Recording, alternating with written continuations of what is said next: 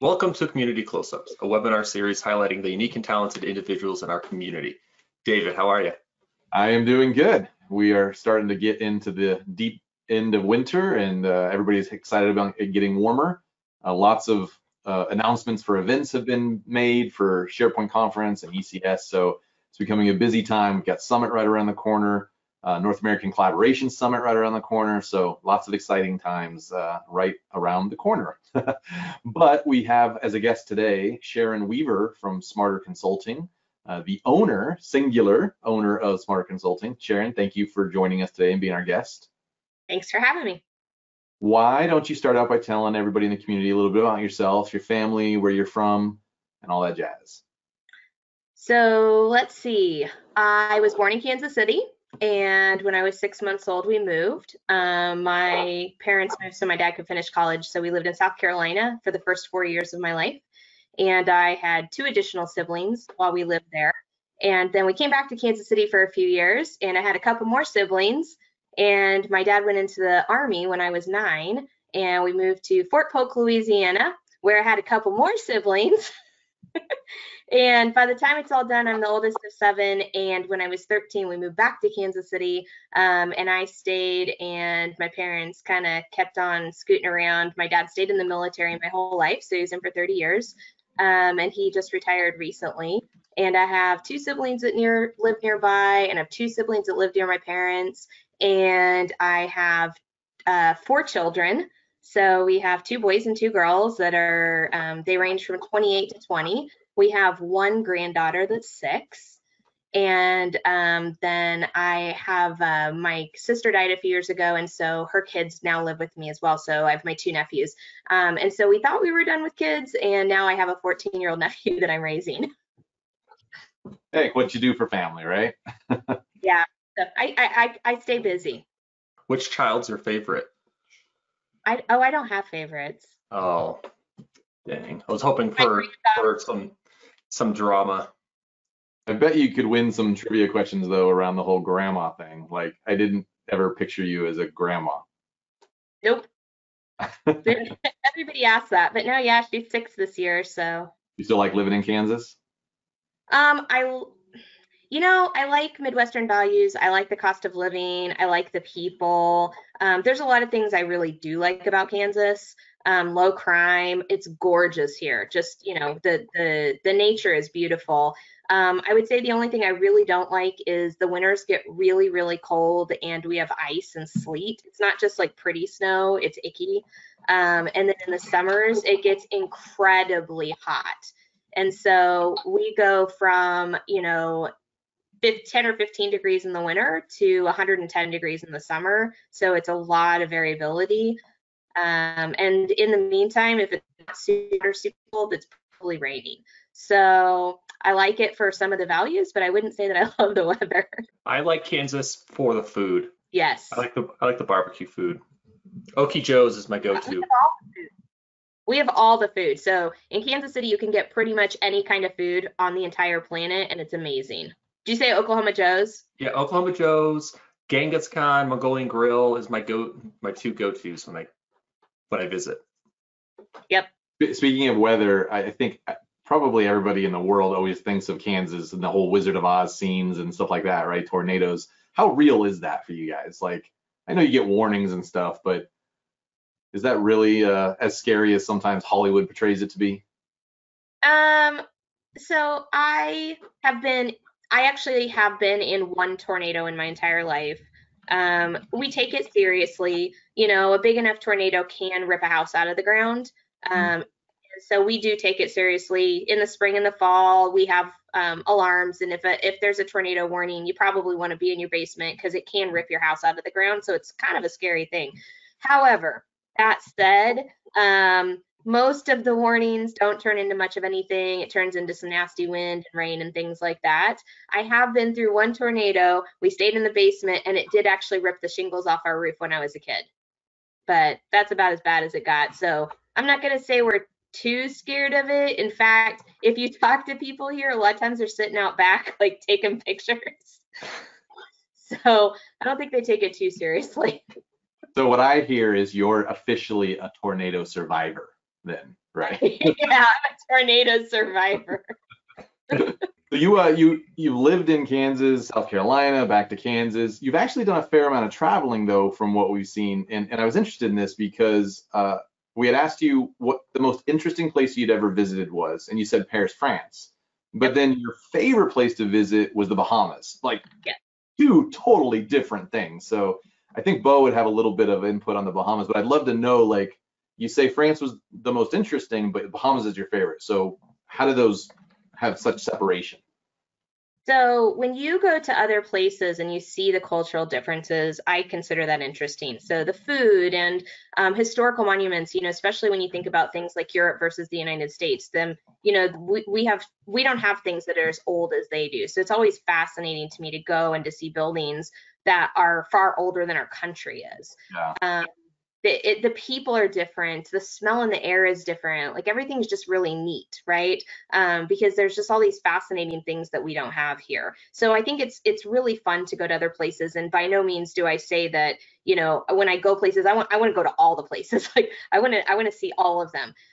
Nassau is my favorite because it's my favorite spot to be. So when you're in Nassau, the sun, like the sunset is different, the color of the sky is different, you can smell the ocean, the sand is soft and warm and white, and it makes me happy to be there. And so I probably go to Nassau twice a year at least. And so it's just a place that I kind of go when I want to chill and enjoy the sunshine and being somewhere different. Yeah, and you do lots of cruises too, right? That's when you go down there. I do. So I do fly to Nassau occasionally and just stay down there. But yes, so I wrote it down. I think I'm on number 27 coming up.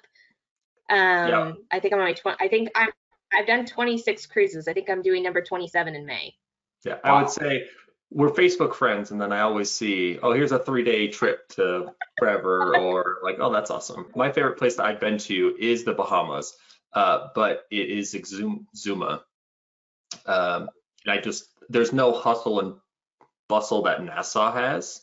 So it's very Yes. quiet, but the water is still just as amazing. And it's a little expensive there, but I will go back 10 times before I go back to Nassau, just because it feels so isolated away, and like you don't deal with the traffic or anything like that, or crime or. Yes. Yeah, the Bahamas is it's like a pretty place for Americans to go and enjoy life. Yeah, and it's not far. I mean, it's like 100 miles off the coast, so it's not like Yeah. it's a big trip for most people from Florida or. Yeah. No, in fact, a lot of people that live in Miami and Port Canaveral, they'll take their boats and just run down there for the weekend. They'll kind of yacht down there or scoot down there and park going to the marinas and hang out in the Bahamas for the weekend and then take their boat back. So it's not far at all. It's a really kind of safe, short, enjoyable boat ride down there. Yeah, I've seen lots of people do like jet skis from Miami to Bimini, which is like 50 Yeah. miles off the coast. So did you go to Paris in France? I went to Paris in 2005. Hmm. So Jonathan's sister, my sister-in-law, was studying abroad her senior year in college. And so over spring break, her mom and I actually flew over there and stayed with her for a week during spring break. What was the coolest thing that you remember seeing or eating or all that? And the reason I ask is because they had just announced ECS. And so ECS is in Wiesbaden, Germany, but so I'm going over, taking a whole vacation out of it, bringing the family, and we're going to go to France and Brussels and obviously Germany and some of that area. So I was just kind of curious what you were saying about things being older than our country is so true. I was looking on Airbnb and they had houses that were like, oh, this little cottage is older than the US Constitution. And I'm like, wow, that's, Right. crazy. So I think my favorite thing over there that we did is a lot of people, well, I have two favorites. I have lots of favorites, but everything's my favorite. The two best things we did is one, so everybody wants to go see Versailles when you're in France, or especially in your Paris. But we actually didn't get to go to Versailles because they were doing some repairs on it when we went. And so we went to Fontainebleau instead. And Fontainebleau was just amazing. It's kind of like a little country cottage compared to Versailles, but it's still gorgeous. And so it was really, really neat to get to go to see Fontainebleau. And then the other thing that we did is, I don't know if you know this, a lot of people don't realize this, and it was really cool since my sister-in-law was living there that she got to kind of tell some of the historical stuff. But there's a lot of Roman stuff inside of Paris proper because they built, I mean, Paris has been rebuilt several times, but they built it on some Roman stuff, and there's several Colosseums. And so we actually got to go down this back alley and go see this little Roman Colosseum that still stands.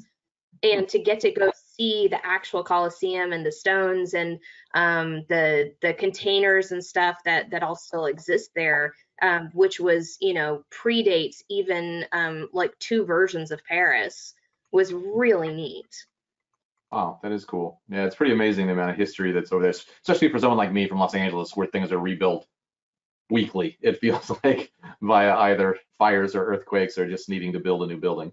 So Sharon, since we touched on food, you know, being from Kansas City, big barbecue, there's lots else available there though. So what is some of your favorite outside of what is considered typical Kansas City food that you like to enjoy in your area? So it all depends on, you know, kind of what you want to deal with in the calorie section. So we have good, solid Midwestern stock, right? So we have some of the best steak in the country. And I grew up, you know, eating meat and potatoes here and fish and rice in Louisiana. So I'll eat pretty much anything. So I think my favorite probably is definitely fish and rice of some sort.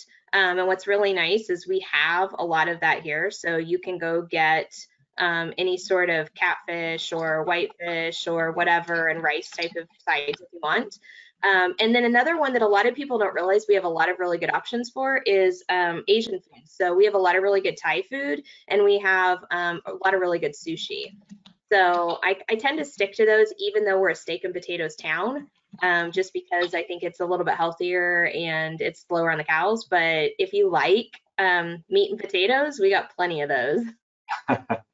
I will say, like, Kansas, you're just enveloped with meat. Like, as you drive through the highway from like the airport, it's just meat packing industry the whole way. And so you really think about Kansas barbecue being like the main course, but I've had some really good Thai food, or like I said, Mongolian food is my favorite there. So completely agree. And like almost I think every guest we've had on so far, food is a big part of your culture, but coffee tends to lead in the drinking category, right? So you had mentioned that your favorite drink of everything was a vanilla latte, and your favorite way to start the morning is coffee. So yeah, connoisseur. Yeah, so I mean, I think just like anybody in this industry, I work long days and I go nonstop, and so I joke that I live on coffee and water. Um, but yeah, we have some really great coffee here. We have a place called the Roastery where we've got local coffee that they make, and their coffee is some of the best in the country as far as I'm concerned. And then on top of that, we have a ton of just local breweries and local coffee. We've got beer and coffee all over Kansas City. And we've got all these little like coffee joints, like little barista places that are just local. We do have Starbucks, but we have a lot of local ones too. And so, yeah, if I can get a coffee anywhere until about 4 or 5 o'clock in the afternoon, you probably see me one with them in my hand from the time I get up until about dinner time.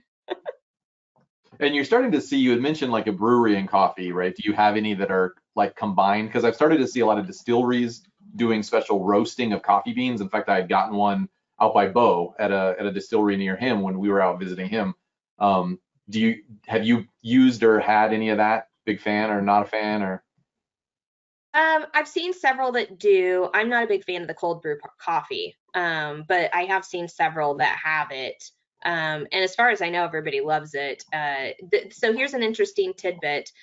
So Kansas has been a dry state up until maybe a year ago or so, which means what that means is that you have to go to a state liquor store or a state approved liquor store to buy liquor. So it's really weird for us because on the Kansas side, you can go to the grocery store, but you can't really buy alcohol there. You might be able to buy like a 3-2 wine cooler, but but that's it, right? And then you go across the state line to Missouri and you can buy whiskey at the grocery store. And so it's weird in Kansas because we haven't combined our alcohol with our other beverages for a long time. And not too long ago, they started lifting the laws. So up until 6 months or a year ago, you couldn't even buy alcohol on Sundays in Kansas, like at all, anywhere. You couldn't even go anywhere and get it. And now they're starting to open that up. And so I think that's really encouraging some of those places to start having some of the more coffee alcohol hybrids just because it's existing where it didn't exist before. Well, and kind of what I was referring to is just the beans being roasted in casks from like bourbon. I know Starbucks has started doing that, or rum casks. They'll roast the beans inside of the barrels, and it's non-alcoholic when you actually brew the coffee, but it's got the very strong flavor of that, which I don't drink at all, but I actually really enjoy those because you get the richness of the alcohol, but you don't get the bitter bite of the alcohol, which is what I don't like about alcohol. So I haven't tried that yet, but it sounds fantastic. So between me and you guys, and this going out on the internet, I'm a whiskey girl. And so I will drink, whiskey's my favorite alcohol out of everything. And so that sounds fantastic. To eat rum or and coffee, that sounds like a good blend to me. A winning combination. Mm-hmm. So you also said that your favorite ice cream is Rocky Road. Now, do you like the original recipe of Rocky Road, which is super hard to find, or the mainstay Rocky Road, which has almonds in it? I believe the original recipe used to have walnuts in it. Yeah, so I'm a super fine connoisseur of Rocky Road ice creams, and I've actually dabbled and tried it in like almost every single manufacturer because I like it so well. So the number one Rocky Road ice cream is Haagen-Dazs, because they do the way that their nuts are cut is a little different, and then they actually do ribbons of like this marshmallow cream instead of actual marshmallows. And of course, it's Haagen-Dazs ice cream, so who can knock it? But I prefer the walnuts. So when I find Rocky Road that has walnuts, I'm really excited. And then like there's like the store brand Rocky Road, and I usually don't trust that very much. I used to work at a ice cream shop where we made our own ice cream back when I was like 16. Lucky. And, yeah, it was awesome. I got to make my own ice cream, which was cool. But I found for people who liked ice cream that had lots of stuff in it, there's two types of people, and it's either Rocky Road or Moose Tracks. Me personally, I'm a Moose Tracks guy because I don't love chocolate ice cream. Okay. Or like chocolate. I like chocolate, but chocolate ice cream just doesn't really sit well with me for some reason. It feels like chalky. If it's not done well, it's really chalky. I'm a Moose Tracks guy myself. Yeah, so I kind of have one rule in life, and that I try really hard to eat ice cream every day. It's actually, I had a friend one time that told me if you ever have a cold, just eat a pint of ice cream and take a good sleep and you'll be fine in the morning. But every night before I go to bed, I tend to eat some sort of ice cream. Right now, my kick is mochi. So if you haven't had mochi, I'm going to help you gain another 1,000 pounds because it's ice cream wrapped in dough and then frozen. Wow. So it makes my ice cream habit even easier. So you would like this one, and if you ever travel to Vermont, you can get this. But at the ice cream shop that I worked at, we had a ice cream that was maple bourbon vanilla ice cream. So it was Maker's Mark bourbon in vanilla ice cream, and it's so good. So if you ever go to Vermont for a vacation or something, look for Island Homemade ice cream, and it is spot on. Well, and so speaking of that hybrid kind of thing, I was just going to say, if you're a big Haagen-Dazs fan, I don't know if you've seen, they have a new spirits line, they call it. I did. Yeah, and they've got bourbon and they've got bourbon and stout and rum and a bunch of different flavors. It's actually not bad. Yeah, it's definitely on my list. I've been kind of holding off. I kind of want to wait for it to get warm outside. I feel like that's a perfect thing to sit out on the back porch and eat at, like when the weather's really nice. Yeah, absolutely. You're You're drinking the coffee on the porch in the Uh, summer, you're eating the ice cream on the porch. It's all about the yeah. porch, I see. Yeah, my swing is well used. So I'm on swing number 2 or 3 now since we've lived in this house. I wear them out, sit on the swing in the evenings and sit back there with my laptop and work. Well, we just learned from our last visitor on the show about Swedish fika. Okay. And it's this idea that before you start your day, you spend some time just kind of reflecting on what you're going to do during the day or what you're going, like how your day is going to be. So you, Jonathan, can go out on the swing every day for 15 minutes before work and just kind of drink your coffees and talk about what you're going to accomplish. And apparently, it's a great start to your day. So. Yeah, when the weather's nice, that's actually what I do every single day. Is I get up, I grab my coffee, I go sit outside for 10 or 15 minutes, just kind of breathe and think about what's going on for the day and chill. And then when it's cold outside, I do the same thing, but I do it at my desk. So the opposite end of the day, you said you like to watch TV or go out to dinner or read, right? So is there any favorite books or authors?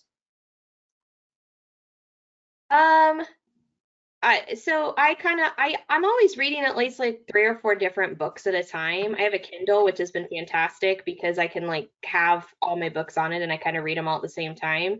I think the series I'm reading now, so I always have like a fiction and a nonfiction, and the fiction series that I'm reading now is called The Gender Wars. And it's really interesting. It's a dystopian series, basically about something happened, and then everybody kind of repopulated, and they became a matriarchal society on one side of the river and a patriarchal society on the other side of the river. And it's a really kind of an interesting dynamic of kind of how both things kind of interact with each other. So that's my fictional series that I've been reading for probably the last year or so. 'Cause there's a whole bunch of books on it. And then for nonfiction, I just love reading pretty much anything. Everything from self-help to Warren Buffett to whatever's interesting at the time. SharePoint blogs. SharePoint blogs. Yeah, I joke. I actually tell people, I'm like, most people sit down and watch TV shows, and I watch Microsoft videos. Yeah, I mean, so like there are some bloggers out there who write such good blogs that they're actually enjoyable to read. Like Joanne Klein or Laura makes some really great blogs, and like they just they're so smooth and like just easy going. So like sometimes I'll just pull up Joanne's blog and just read through like, I don't know, 20 minutes of whatever, and it's just easy. Yeah, they're both good. I like Hugo because Hugo gets very detailed in his blogs, even when it's not necessarily tech. Like I appreciate that in tech for sure, but even when describing just anything, he had done recently one on the accessibility Xbox controller and kind of went into some history there. And so I like it when you feel like you're getting your money's worth, so to speak, in terms of time investment of reading. Right. So I'd say from the SharePoint community, 2 blogs that I really enjoy. Heather Newman's blog is always really good. I always like that. I think one of the things I like about it is that she's so diverse. Like she'll talk about this and then she'll talk about something else and then she'll talk about something else, but it all kind of comes back to the same types of things. And Joel Olson has a really fantastic blog. And if you guys don't know, he has a travel blog too, which so I'm constantly looking at where he's going and where he's been and what he's seen and things like that. We should give a shout out to Joel as well. His blog is travelingepic.com. The guy has been to so many countries. So if you love to see different cultures, different pictures, definitely check out his blog. So we always talk about cars, and I'm super excited for yours. So everyone says like they want a Tesla, or no offense to anyone else who has been on the show, but you are the first person who has picked a car that is like up there, right? I mean, you picked a $300,000 car. You did pick a convertible though, so you did pick the Aston Martin DB11 Volante, which is a very nice car. So what's your reasoning behind that? So, I mean, so my husband and my kids are car people. Both of my boys are car people. And so we have been looking at cars and going to car shows as long as my kids have been alive. Um, and we have so many cars around here that, so now that's one thing maybe people don't realize about Kansas City. We are car crazy. And so people, one of the activities that goes on in Kansas City that has gone on since I was in high school is the minute you get your license, you start driving cars up and down the strip and you show off your cars. That's what we do. And on the weekends, it's really fun. On the weekends, you know, if the sunshine comes out and it's a nice day, people will actually like get their nicer cars out of the garage and they just drive them around for the fun of it. So we have a lot of really nice cars in Kansas City. So it's interesting to me because what I think is a nice car isn't always what a lot of people think is a nice car. So there's a lot of people in Kansas City that drive things like Teslas and Corvettes and Camaros and, you know, things that I think a lot of people would think are nicer cars. And so we kind of have to stretch a little. And we have several really nice, we have a dealership called Aristocrat Motors here. And they sell a variety of high-end cars, Mercedes and Porsche and things like that. So one of the few cars that is very difficult to get in Kansas City are things like the Aston Martin. So when you're driving around and you're going to all these car shows and you're seeing all these different things, we started looking at what are the cars we really like, and I got used to them. And I think there's this idea of you habituate things, right? So you get used to them. You've seen them, other people driving them, you've seen them at the car lot. And so you want something that's different. And so I started actually researching and saying, okay, what are the cars we don't have? What are the cars that I think would be really neat to see? And the Aston Martin is a line that we just don't see very often here. So I started looking into them, and I like the way they look. I mean, they're really nice, and they've got clean lines, and they're well done, and they're technology forward, and so they're out of my price range. And so so then you know, so I started watching that, and not too long ago, the BMW came out with the, what is it, the i8, 8i, i8, something like that. Yep. And I saw one of them drive by me going to work one day. And I was like, wait, I think I found my next new car. And so I'm taking pictures of it and sending it to my husband. And he's like, well, of course you like it. That's a $160,000 car. Yeah, so that car is very interesting because so they only produced, or they only ordered like 1,500 of them or somewhere around there. Right. But the CEO, he individually inspected them. So before they went out to customers, he actually inspected every single car that went out, which is pretty great. You don't really see that with any other company. So That's I insane. think that they had a very low run number of them, and that was why they were kind of unique and special. But I didn't realize that he did that. That's cool. yeah, it's really cool. So Sharon, in addition to all the interests in your personal life that we've talked about, obviously you've got a big interest in Microsoft 365, Community, SharePoint. So how did you get started? There's always a story for how everyone got started in SharePoint. What's yours? So I have always been a computer nerd. I've always worked on different things. I have a background in data and web development and all kinds of crazy stuff. And I actually was doing a contract for a company here, and I was a BA. I was doing a business analyst contract. And the thing was is that I was going back and forth doing UAT with the business, and the people that I was actually working with were like 3 or 4 floors above me in the building. And so what we would do is I would actually print the spreadsheet out. I would take it up to them. We would do UAT. We would go over the requirements. And they would sign off on it. And then I would go back downstairs to my desk and I would enter it all in the system and we would talk about it. And then they would email me when they were ready for another test. And so they would email me or call me and say, okay, we're ready for another test. I would print the spreadsheet off. I would update all this stuff. I would take it upstairs. We would sit down. We'd do UAT. And we did this on and on and on, right?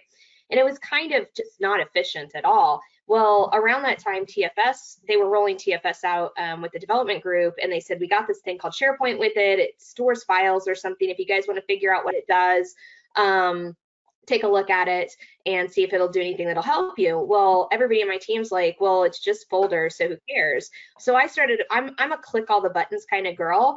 And if you give me software, I'm going to click every button there is because I want to know what it does. I'm going to click it all, then I'm going to right click it all, then I'm going to find out what all the options are.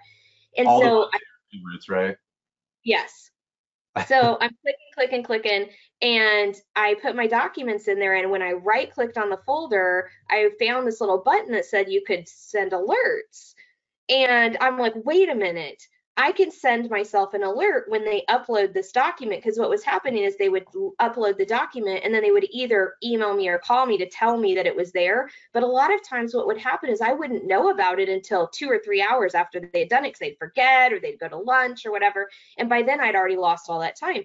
So I turned on alerts, and all of a sudden I knew as soon as they put the document in, as soon as they made changes to the document, I was getting alerts.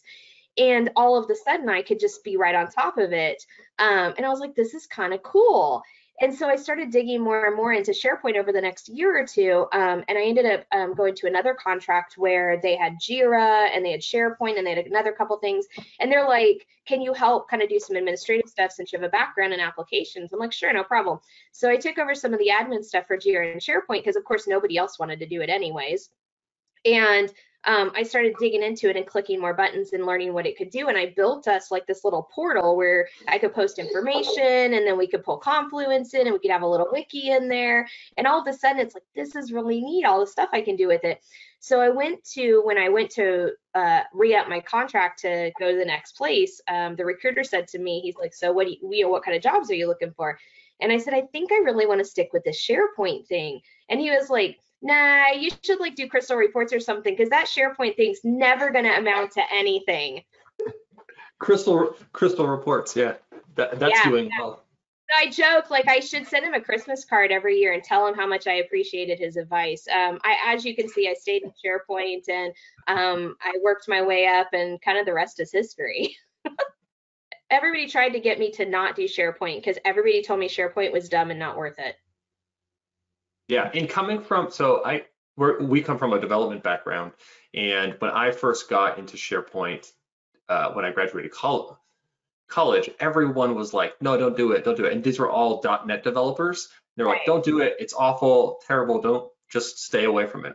And after spending time with it, you realize why they felt that way. You're like, oh yeah, that was really difficult. This was hard. That doesn't make sense.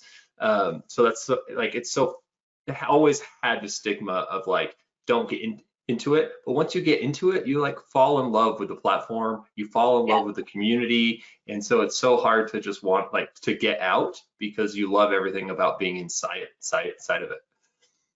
Yeah, in fact, I tell people SharePoint reminds me of Tinker Toys. It's now I'm showing my age.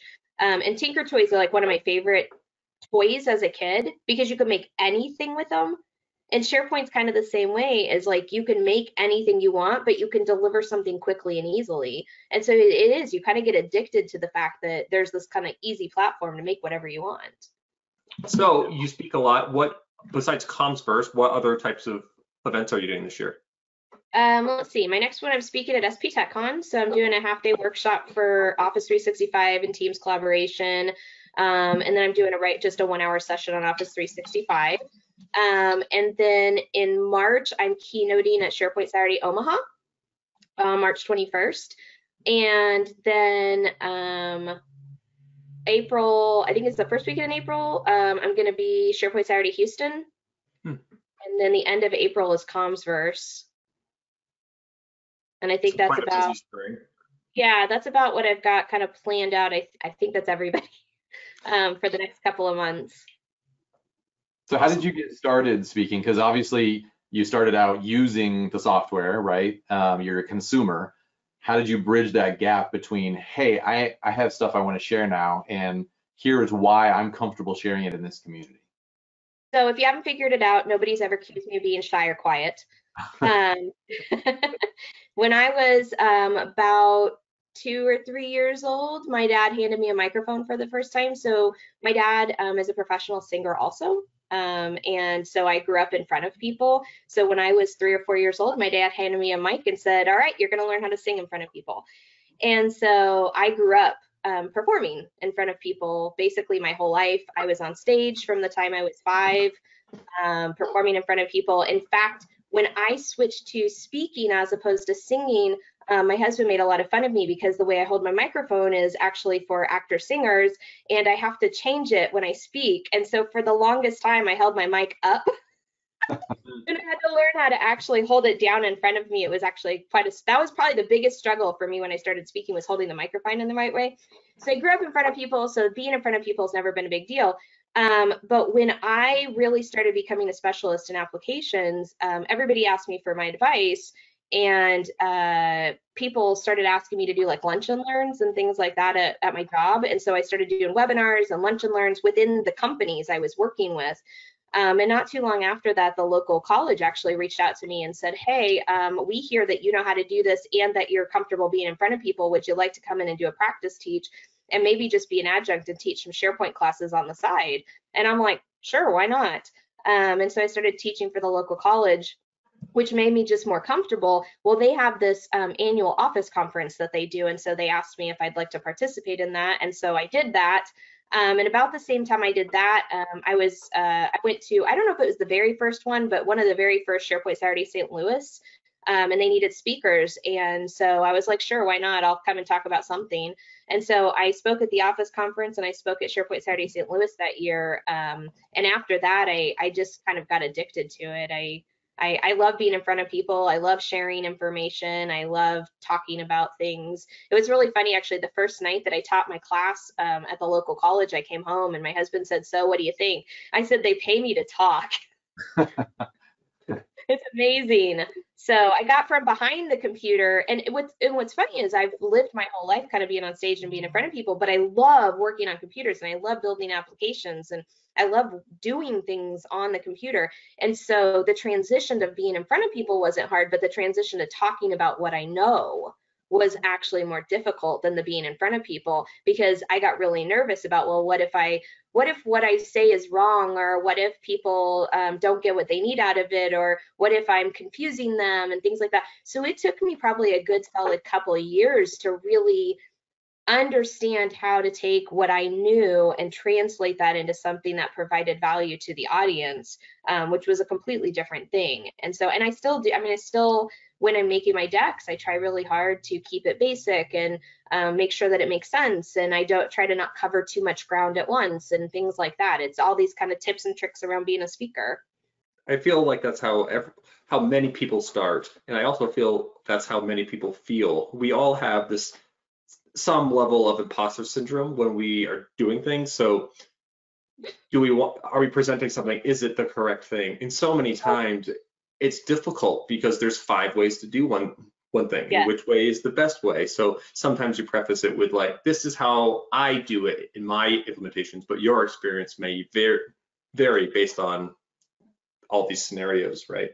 But I think so many people who want to get into speaking, lunch and learns are the best way to do it and to get comfortable with speaking in front of a small group of people. But before you start going out to user groups or going to apply to conferences or SharePoint Saturday events, one of the questions we always ask is, what is the best icebreaker if someone was to come up and see you at an event? So you're speaking at a SPS event or you're speaking at Comsverse, kind of what is the best icebreaker to kind of get down and chat with you? Travel, anything travel related. I will talk for hours and hours and hours and hours about anything travel related, especially if it's cruises or islands or something sunny and Caribbean related. But I mean, frankly, I'll talk to anybody about anything. Like I said, I'm not quiet or shy, so I'll talk to pretty much anybody about anything.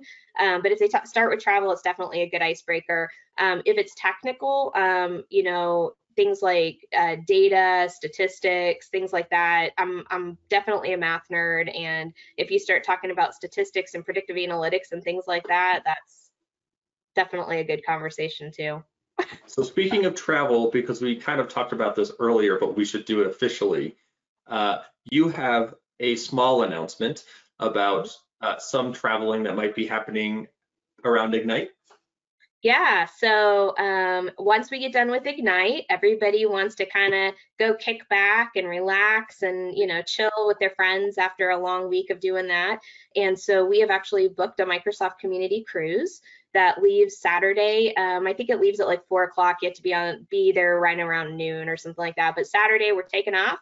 It cruises out of New Orleans and it goes to the Bahamas, and then it turns around and comes back. So for 7 days, you can be with all of your best Microsoft friends, and you can bring your family, you can bring other friends, you can bring your spouses, but it's just going to be a week afterwards for everybody just to hang out, have a good time. So if people are interested in going, how did they get information about it? Where should they go? I'm actually going to be posting that information on my website, which is www.sharoneweaver.com, and I've got a little travel button up there that has nothing right now, but here in about the next 24 hours, it's going to have all of the details of exactly what you need to do. Awesome. Cool. We'll include a link to that in the blog post for this episode as well. Thanks, Sharon, for joining us today. We appreciate it. It's always good to connect with the community and let the other community members know a little bit more about who we are, because we're more than just tech and blogs and samples and demos. So thanks for joining us. Yep, thanks for having me.